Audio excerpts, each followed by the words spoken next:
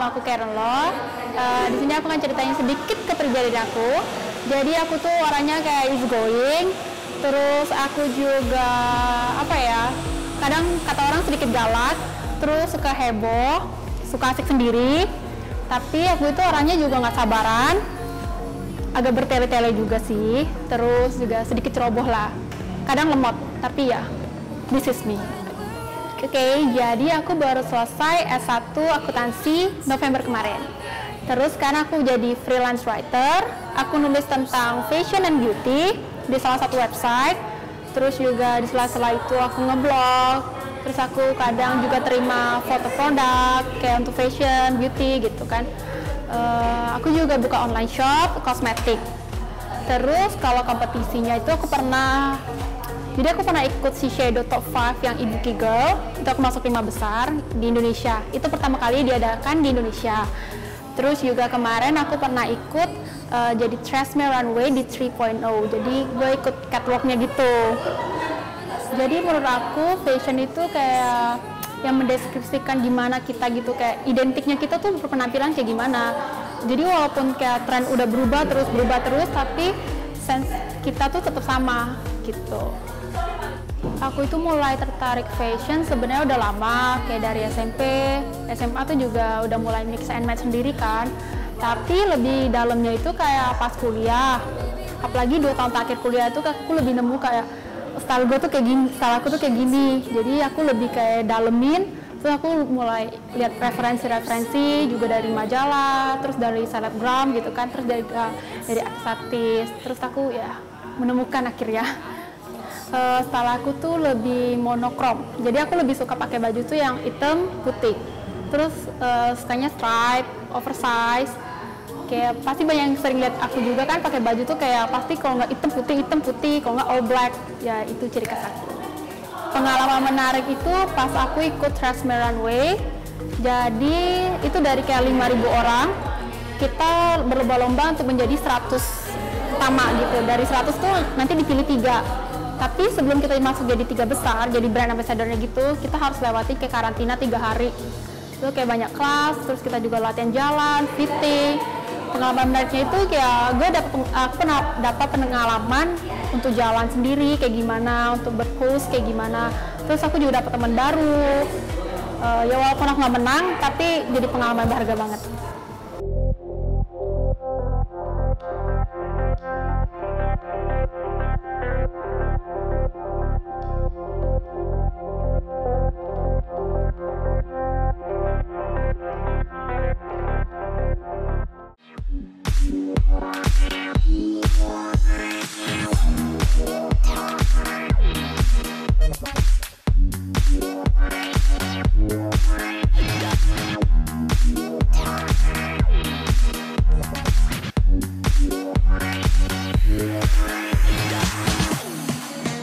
Jadi hari ini aku akan bawain 4 outfit, itu semuanya tentang casual monokrom yang bisa dipakai sehari-hari.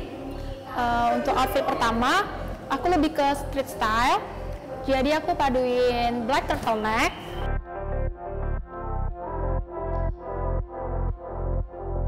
terus juga dengan kemeja putih yang nggak dikancing, itu bawahan juga nggak kancing.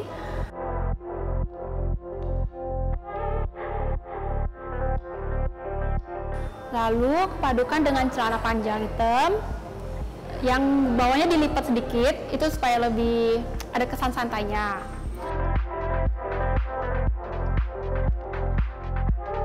Dengan sepatu black sneaker. Jadi aku milih outfit ini itu karena aku memang suka pakai turtleneck. Terus juga supaya ini bisa dipakai untuk ke formal acara kan. Jadi tinggal dikancing, terus celananya tinggal dilepas lipatannya, kayak gitu.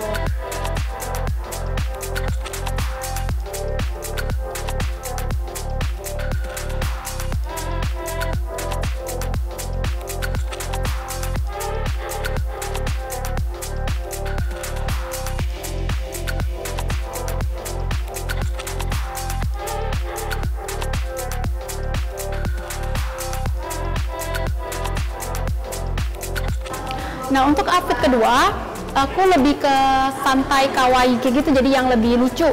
Aku bakal pakai oversize tee.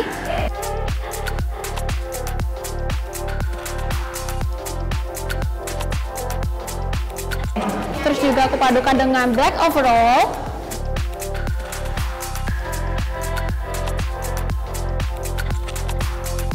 Terus sandalnya aku pakai sandal biasa dengan pakai kaos kaki.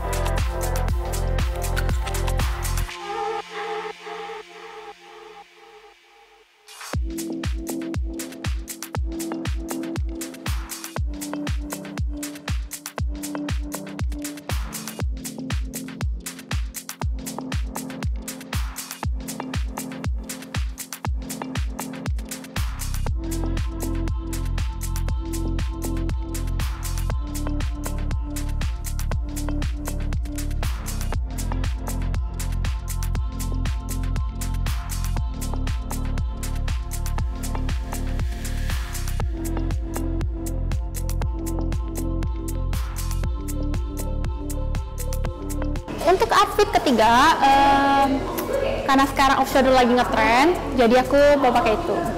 Off shoulder.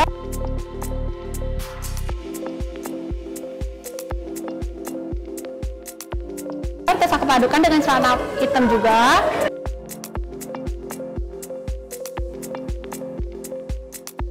Terus pakai sandal dengan yang ada ring statementnya.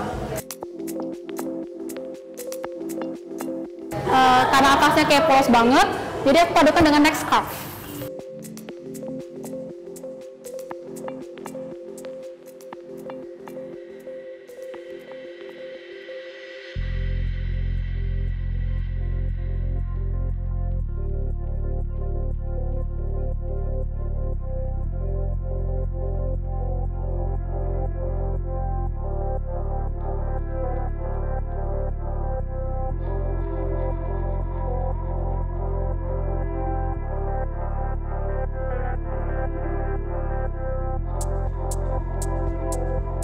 Untuk outfit keempat, jadi kalau misalkan aku bingung banget nih ya mau pakai baju apa untuk pergi, biasa tuh aku selalu milih black dress yang oversize. Tapi kayak polos banget kan, kali ini aku padukan dengan kemeja putih di dalamnya.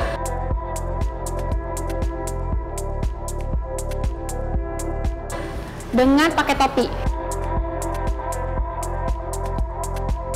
Terus bawahnya ada loafer.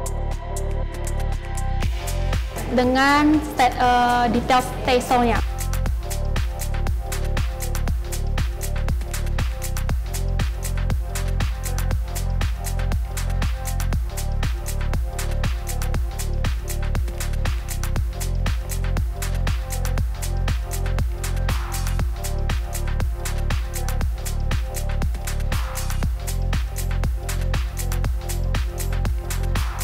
Harapan aku ya semoga aku bisa berkecimpung di dunia fashion lebih dalam lagi, tahu bisa dilirik jadi model.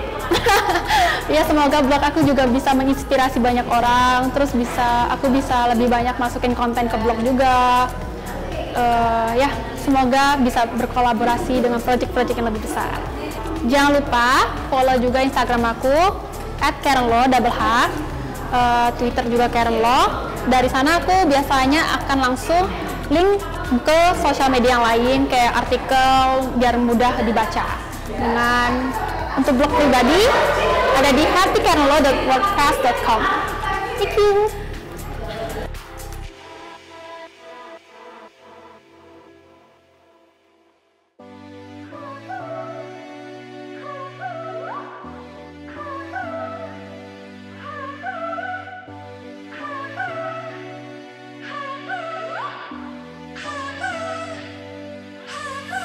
Getting round despite the loss.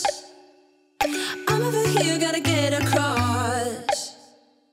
Whether you like it or not, there is a moment meant for us. And now you made it, but I already played this. Not interested, open your eyes, let's get it done. Take my hand, just follow me.